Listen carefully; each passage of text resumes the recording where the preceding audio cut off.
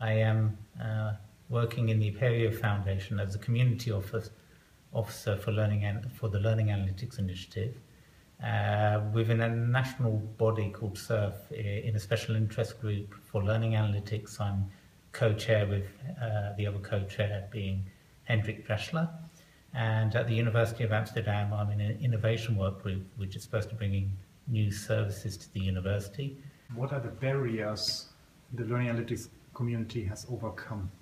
So you've seen a lot more social diffusion, and I think the trick to avoiding doing the same stuff is to actually understand what other people are doing.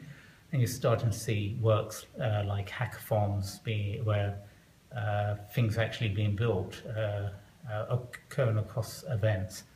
For example, LACE have been running a series of ethics and privacy workshops which are impacting on national policy, and there's soon to be one in April at the European Parliament which might influence European policy. And so those sort of events are becoming more and more regular and having more and more impact. The last question is where you see learning analytics future in 5 years' time. So I think it should be ubiquitous. So the conversation about when personal learning environments are going to emerge into the mainstream will be over, hopefully in 5 years' time.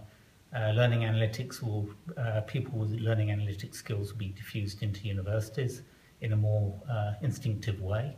And then the conversation will move on to things that are a little less about learning analytics and more about and data sensationalism and gaining control of your data, and the privacy aspects are more in terms of the importance of adaptive content, cognitive tutors, and all the things that students don't know they need but will want to have once they're deployed at large scale.